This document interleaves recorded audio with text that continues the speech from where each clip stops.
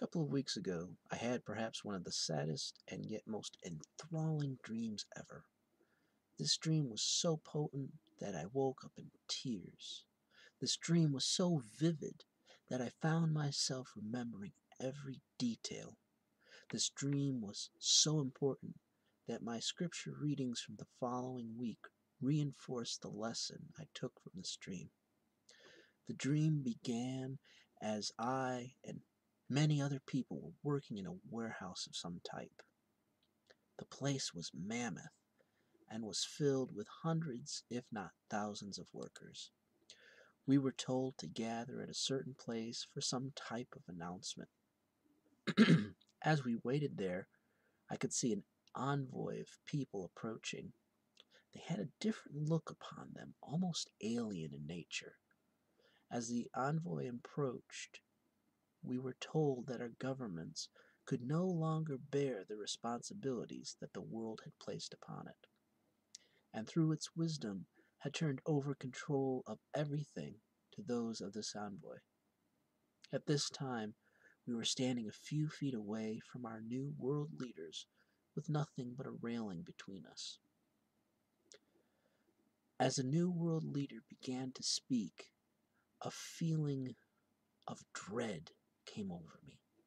I began to hear this creature's promises and realized that this was perhaps the worst experience that has ever occurred in all of our recorded history. There was finality in these events, a conclusiveness which opened the door to a great ending.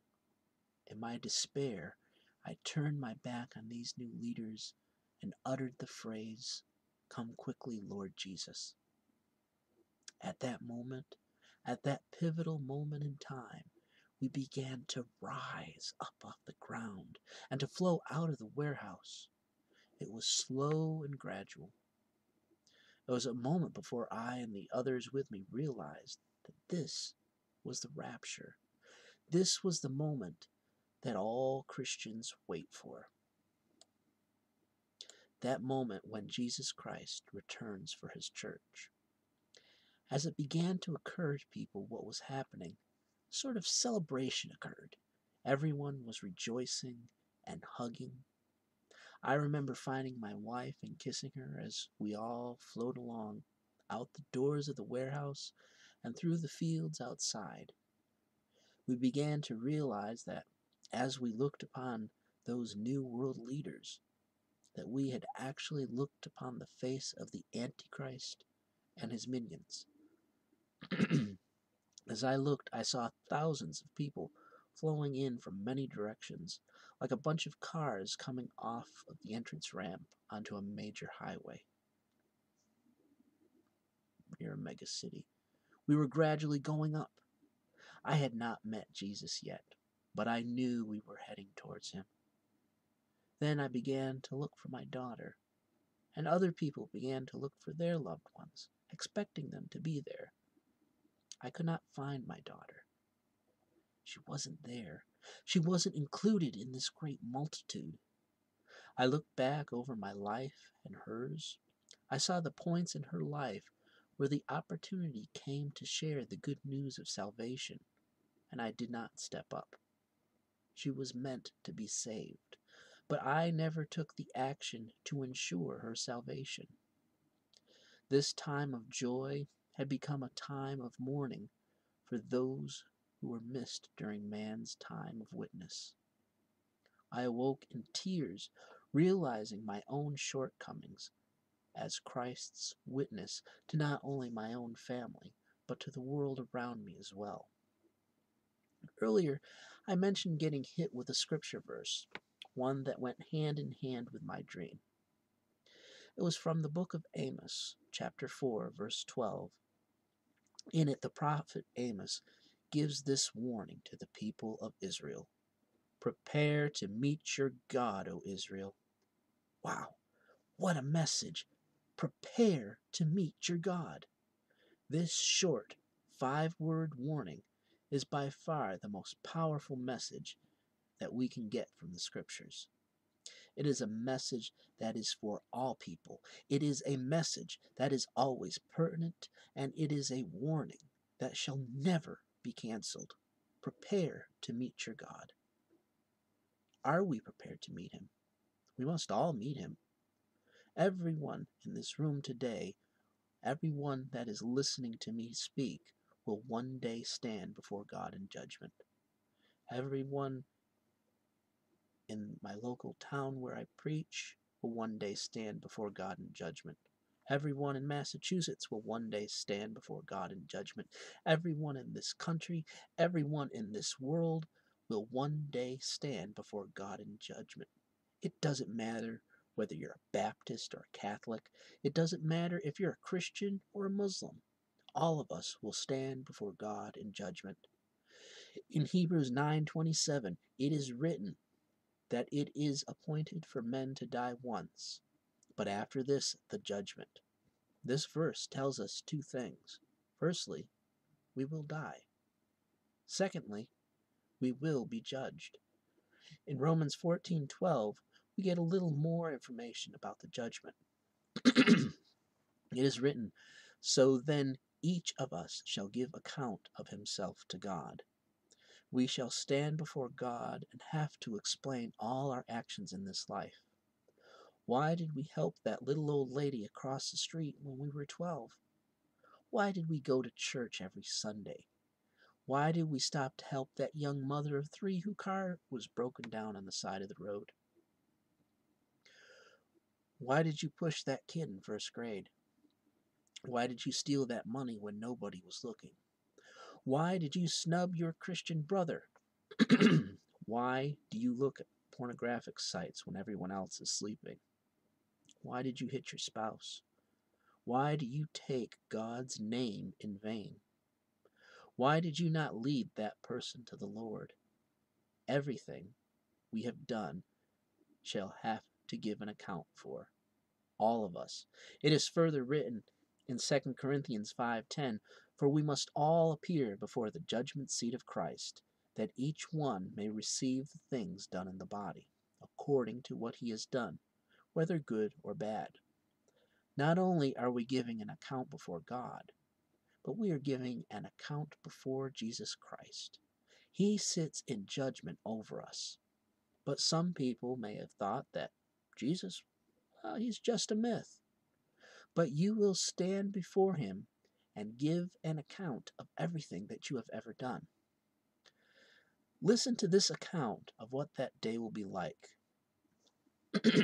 In Revelation 20, verses 11 through 15, we read, "Then I saw a great white throne, and him who sat on it, from whose face the earth and the heaven fled away, and there was found no place for them. And I saw the dead, small and great, standing before God, and books were opened,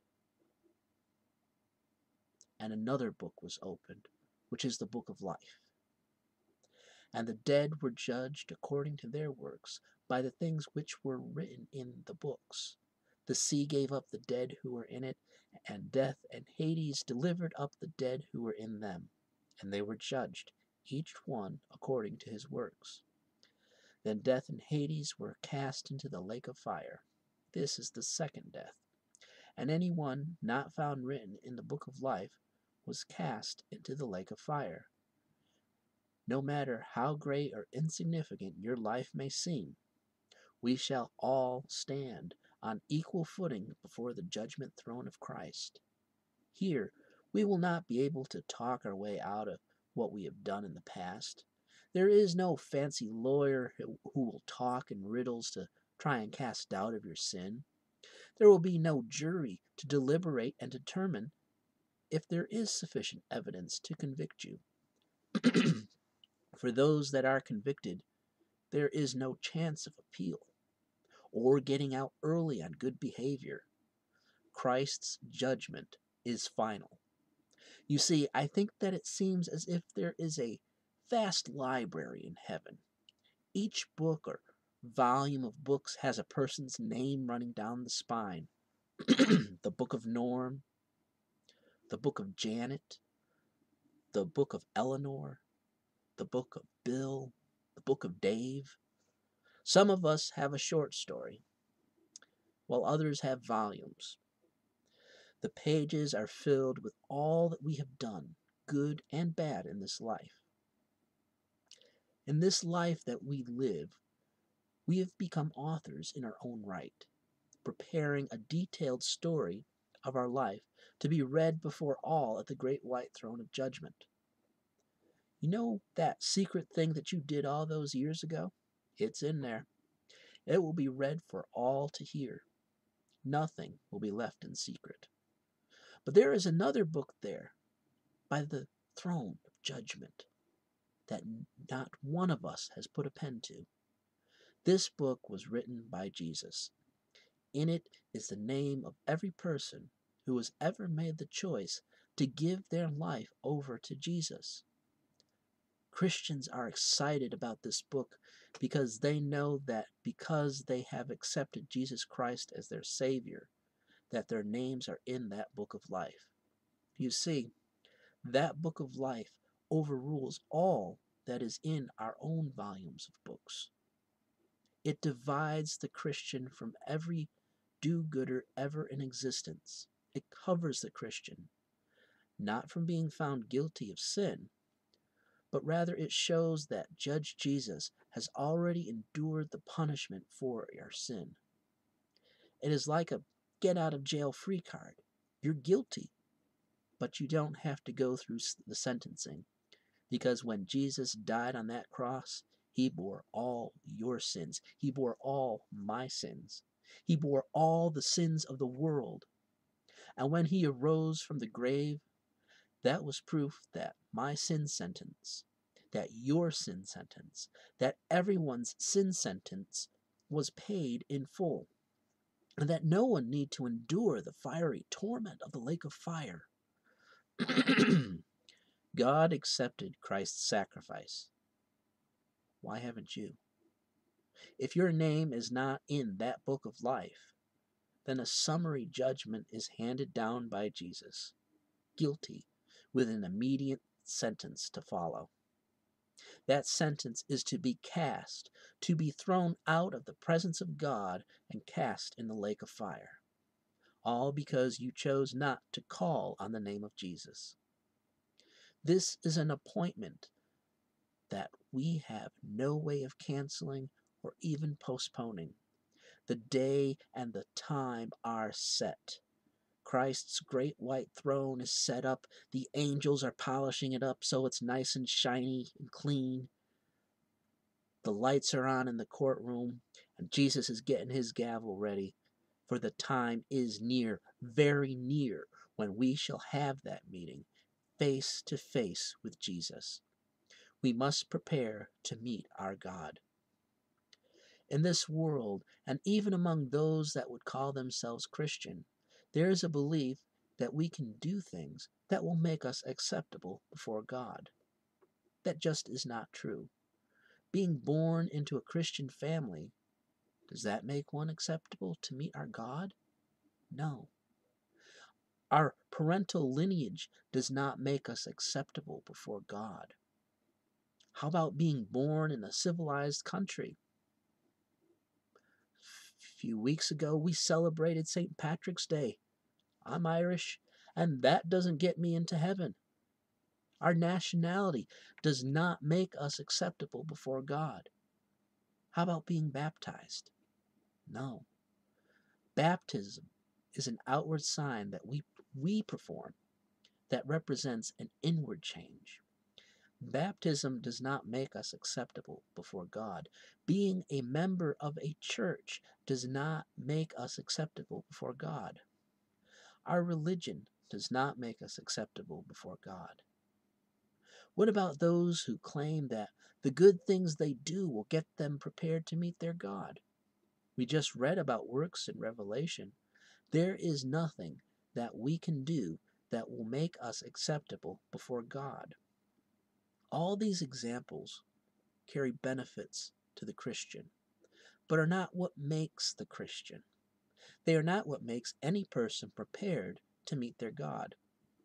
In Isaiah 64 verse 6, it is written, But we are all like an unclean thing, and all our righteousness are like filthy rags. We all fade as a leaf, and our iniquities, like the wind, have taken us away. That's some pretty strong language there. Imagine that. That time when you helped your neighbor move out of the kindness of your heart, God views that effort on your part, as filthy rags. Nothing, absolutely nothing that we do on our own can ever measure up to the good that is God. And we are expected to maintain a certain level of righteousness, a certain level of doing the right thing. So if our works are like filthy rags before God, how then do we change that? How do we avoid being like these examples, these following examples of people who are not prepared to meet their God? In Genesis 3:8, we read, "And they heard the sound of the Lord God walking in the garden in the cool of the day, and Adam and his wife hid themselves from the presence of the Lord God among the trees of the garden." Adam and Eve had just eaten the forbidden fruit. They were ashamed at God's approach. They tried to hide, but God knew where they were. Do we try to be like Adam and Eve and hide our sins from God? He will find them out. It is all, everything we do, being written down in that autobiography that we're writing. Throughout Daniel chapter 5, we have these snippets from Scripture. It's a very long chapter, so I've broken it down. And this is what I have.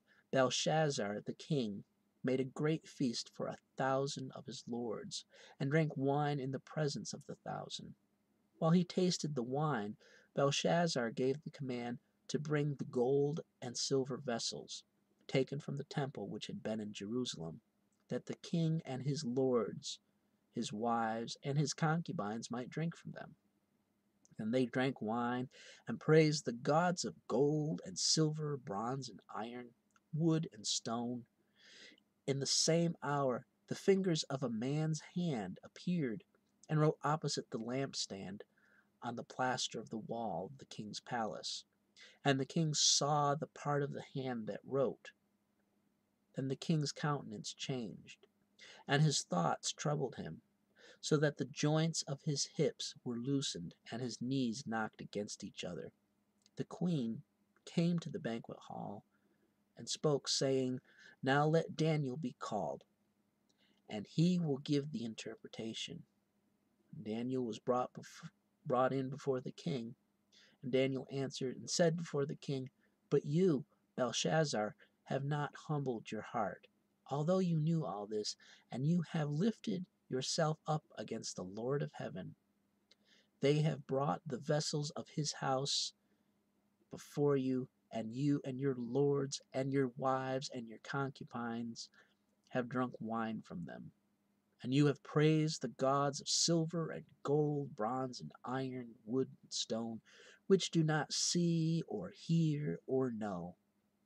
And the God who holds your breath in his hand and owns all your ways, you have not glorified." Then the fingers of the hand were sent from him, and this writing was written: Mene, Mene, Tekel, Upharsin. This is the interpretation of each word. Mene, God has numbered your kingdom and finished it. Tekel, you have been weighed in the balances and found wanting. Peres, your kingdom has been divided and given to the Medes and Persians. That very night, Belshazzar, king of the Chaldeans, was slain. King Belshazzar had not taken very good care of what was in his possession. He even meant to desecrate the gold and silver vessels from the house of the Lord. You see, he gave no thought for God. He didn't believe that God would do anything. But look what happened. That very night Belshazzar was slain. His life ended. He didn't realize just how short life was going to be for himself. Do we do the same thing? Do we think that God is unconcerned with the events in our lives? Do we think that God is unconcerned with the things we do, with the things we say?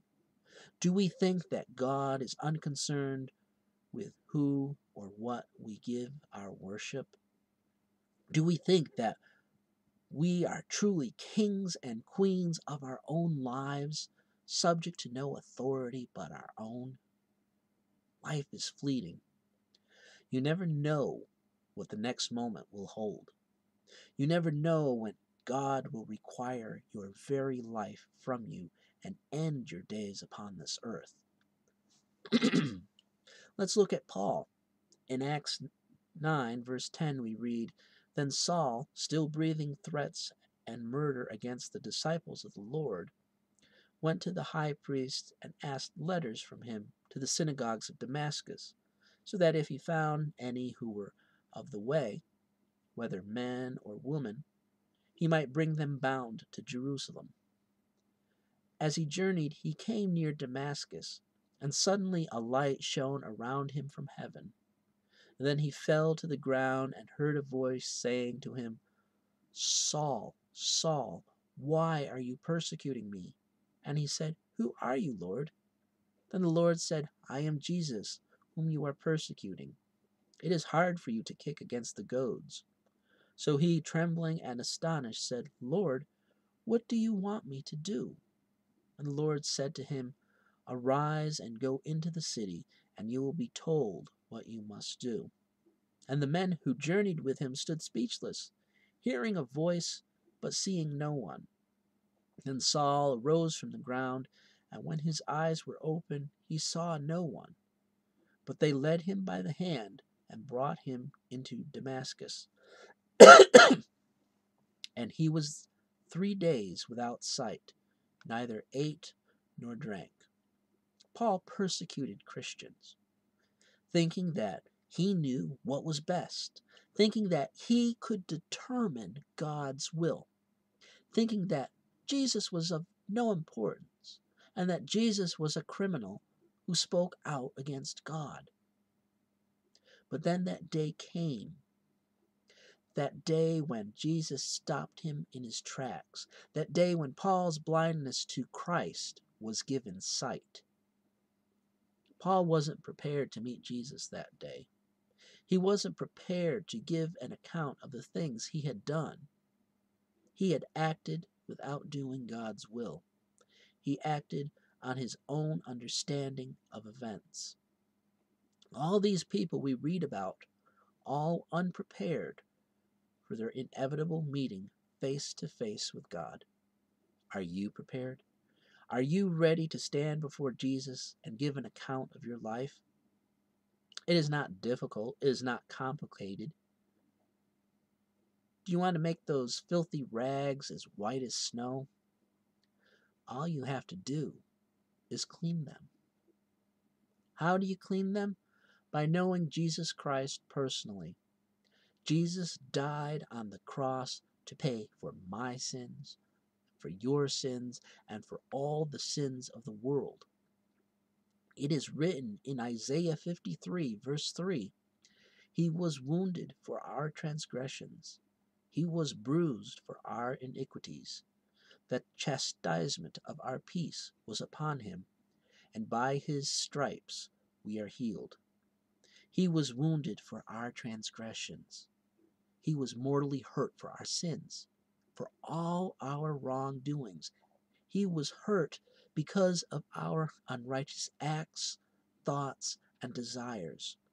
He endured the punishment that we would have to endure so that we might have peace." And by all this suffering Jesus endured allows us to choose to be healed, to be set free from sin, to be able to enjoy fellowship with God once more.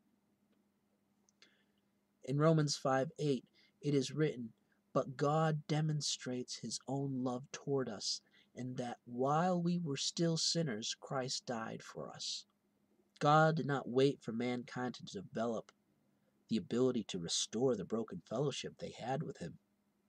No, God loved the world so much that He gave up His own Son to come to earth, to live and be tempted as we are, so that in Jesus surrendering His life for all humanity ever, we might be restored to a place with God, so that we might have our sins permanently forgiven, so that we might have eternal life through Him and with Him. God knew that there would be no other man save Jesus, who would be able to pay the entire cost of this world's sin.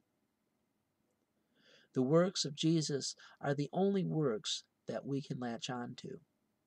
His works allow for that book of life to be written. Is your name in there? There is one work which you can do, nay, which you must do, in order to be included in that book, to be guaranteed that you don't have to be found guilty and endure that sentence in the fiery pit. It is written in Romans 10, verses 9 through 10 and verse 13, that if you confess with your mouth the Lord Jesus and believe in your heart that God has raised him from the dead, you will be saved. For with the heart one believes unto righteousness, and with the mouth confession is made unto salvation. For whoever calls on the name of the Lord shall be saved. There's two things that you have to do here.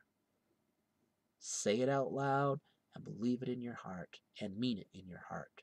If you ask Jesus into your life, into your very heart, and believe truly in all, not what I say, but what this Bible says, you shall be saved.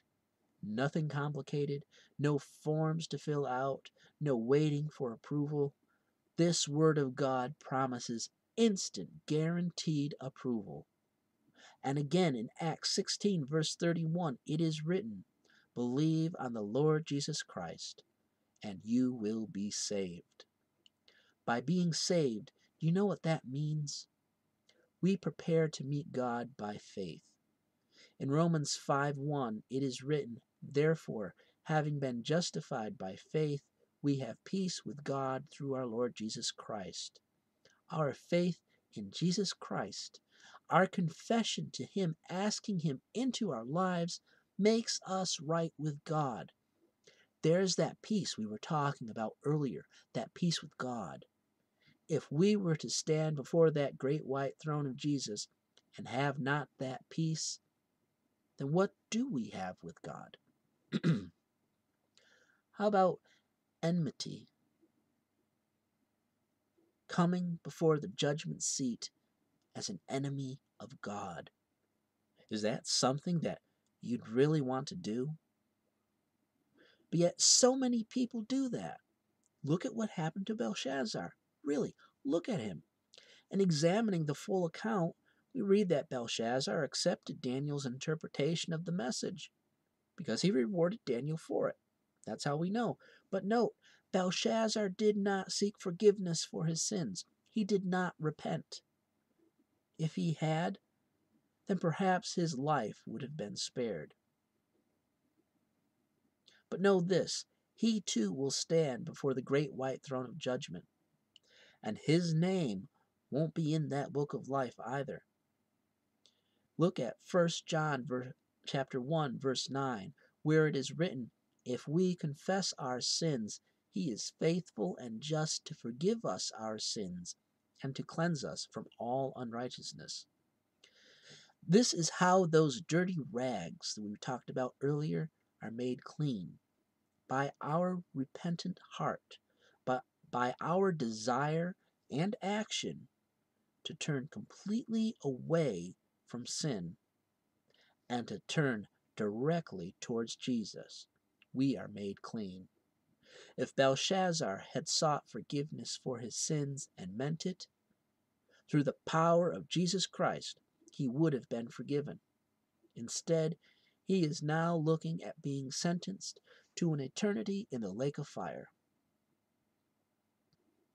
If sitting here you feel like it would be a a good idea to be on the right side of Christ's judgment, I'll give you that opportunity to make such a confession to him later on. Then you can have your name written in the book of life for all eternity. Now, for the Christians listening, I began by talking about my dream of the rapture. There was excitement and disappointment in that dream. There is quickly coming a finality to our time here on earth. Have we prepared others to stand before the judgment seat of Christ? Fathers, tend to your daughters. Mothers, tend to your sons. Grandparents, aunts, uncles, and cousins, tend to your kin and your neighbors. Are they prepared to meet Jesus? How about that lady down the street, or your best friend, your co-workers, even the ones you don't like? How about that person sitting next to you, right there in the pew, or right there next to you at the computer? Christ's Great Commission is for us to spread his good news to all the corners of the earth. That includes the corners of the streets that you live on. This dream showed me, although not entirely biblically accurate, that, like the scriptures say, the rapture will happen in a moment, in the twinkling of an eye. I don't want to leave anyone behind, because I didn't take the time to share the gospel of Jesus Christ with someone. The time of the rapture is coming quickly. Perhaps even our own physical death will come sooner. We need to be prepared and bring as many people with us as possible. Heaven has no maximum seating capacity. Let's overfill it with the souls we win for Christ. We too will give an account of all that we have done when we stand before Jesus. Do we want to have to read our misdeeds of who we did not witness to when Jesus opened that door for us? Prepare to meet your God. Now, I also said that for those people that wanted to make this commitment to Jesus, that I would give them the opportunity. Well, there's some things that you need to know, that you need to realize. One is that you've done some things that aren't so good. That makes you a sinner. Two, you need to realize that Jesus came to the earth and died on that cross to pay for all of our sins. Three, you need to realize that Jesus rose from the dead. That was God's way of telling us that he had accepted Christ's payment for our sins. The debt is paid in full. And fourth, like we had read from the scriptures earlier, if you ask Jesus Christ into your heart right now, if you ask him to come in and live in you and be your Savior, then you will be saved. And your name will be written in that book of life. So it's a simple prayer. I just ask you to take the time to say it. Lord, I realize that I'm a sinner. I realize that you sent your Son to die on the cross for me and to pay for my sins. He rose from the dead, mission accomplished. I ask you, Lord Jesus, to come into my heart today to be my Savior. Amen. If you've just prayed that prayer, that means you're a Christian. Tell people. It's no great secret. It's something that you need to share with people. That's also part of that Great Commission that Jesus talked about. Go into all the world and tell I'm not saying that you have to go knocking on doors, but just tell some people. Get yourself involved in uh, a Bible-believing church, a Bible-preaching church, and you will grow in ways that you can't even imagine right now. Take the time to not only know Jesus, but to live with him, that he may live in you. Amen. And thank you for listening.